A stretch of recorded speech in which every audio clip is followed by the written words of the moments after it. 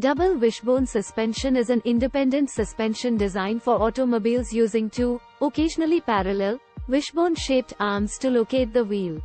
Each wishbone or arm has two mounting points to the chassis and one joint at the knuckle.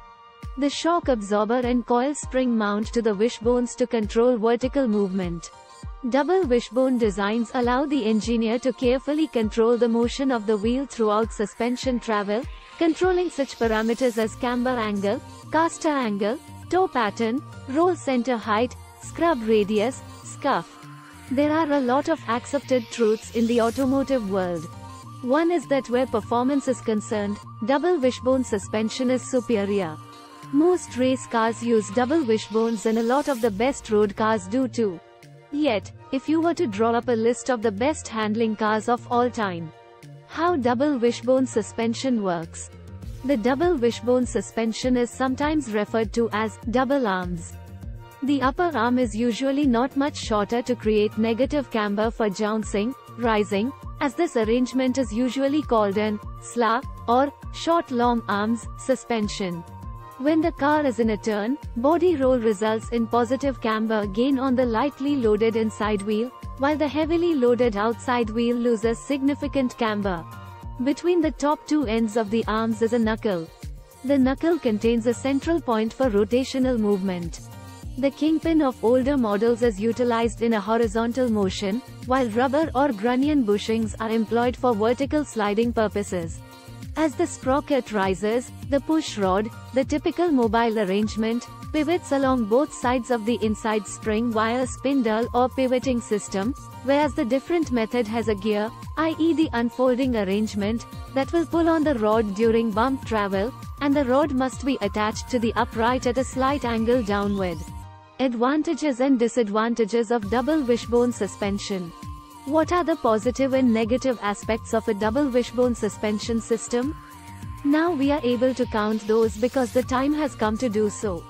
The advantages and disadvantages are laid out separately for you below. Advantages. Yes, there are some real-life advantages that have kept double wishbone suspension systems on the list of choices. Check those advantages below. Excellent handling. The primary advantage of a double wishbone suspension is that introduction of negative camber enhances the stability characteristics of the automobile as the outside tires maintain greater contact with the road. This steadies the vehicle, too, while enhancing handling. Better stability. The double suspension system is firmer and more rigid than other suspension systems, so the process of adjusting the suspension and maintaining its alignment is remarkably easy even when you are applying a lot of force. Consistent camber. In addition, they offer greater negative camber gain up to full jounce travel, in contrast to the McPherson strut, which affords greater negative camber gain only at the start of jounce travel and then reverses into greater positive camber gain at maximum jounce levels. Superior fine-tuning and load capacity. A double wishbone suspension is simple to fine-tune owing to its functionality, so the suspension can be achieved to best take full advantage of wheel motion and fine-tuned to accurately reflect suspension movements. The load distribution for different components is also simple to evaluate, allowing optimized lightweight parts to be designed.